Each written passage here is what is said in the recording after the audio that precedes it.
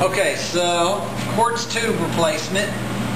Just take off this top part. It's already been taken off. The parts are loose, but you unscrew here. This comes out. There's a lever back here you push in. They pop out.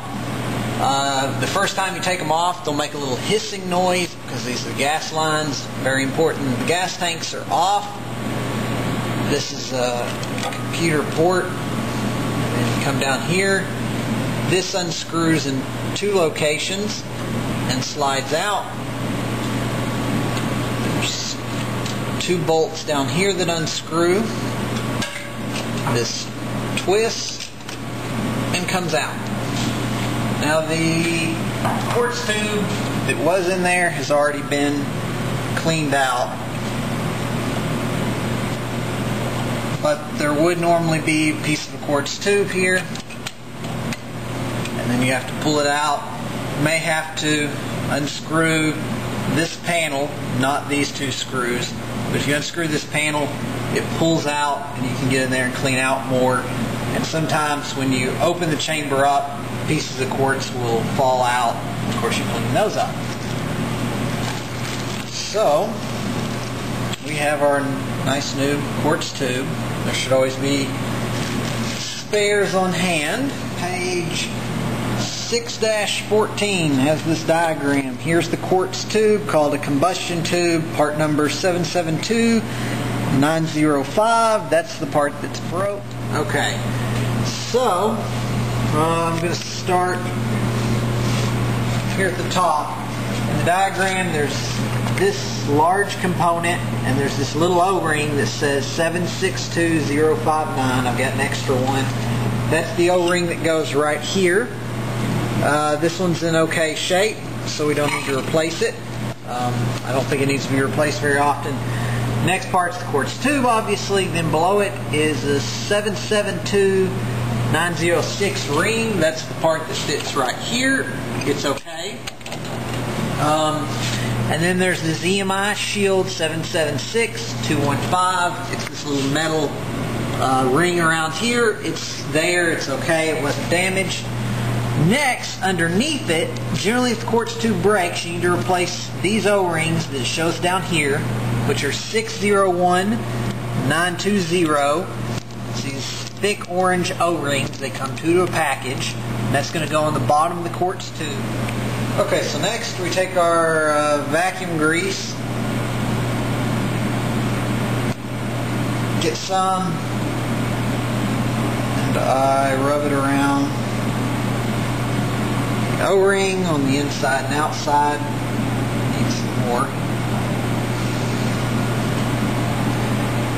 Doesn't need to be particularly thick, but just a thin layer around here. That's probably good enough. We take our nice Leco quartz tube, carefully insert it. More carefully than that. And it just sits down in there. I don't know, can you get the camera up in there and see it come down?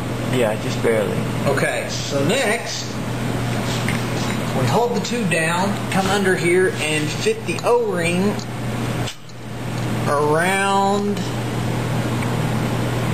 the quartz tube and push it up, hold the tube down from the top, push up on the O-ring, and what will happen is that O-ring seals right here against this part of the piston that comes up. And so once everything's put back together, the first time this piston raises up, it'll really push that O-ring where it's supposed to be. Okay, so then we take this, carefully insert it down into the quartz tube,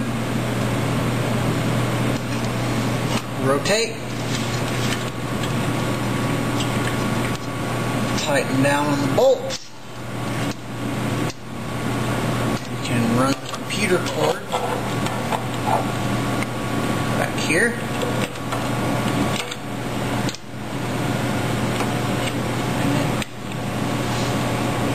Locks into place. We have this. It pushes over there. Tighten down on both of these. Okay. And then we have this tube that loops around.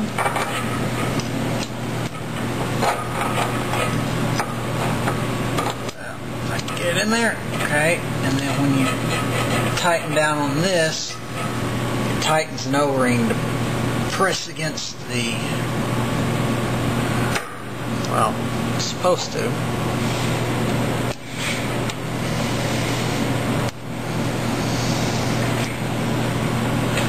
Okay, I'll tighten that better later. Longer tube comes around, snaps in here, shorter tube down here. The shorter tube will not reach the top, so there's only one way to do it. And once I come back and finish tightening this down, that completes the tube replacement.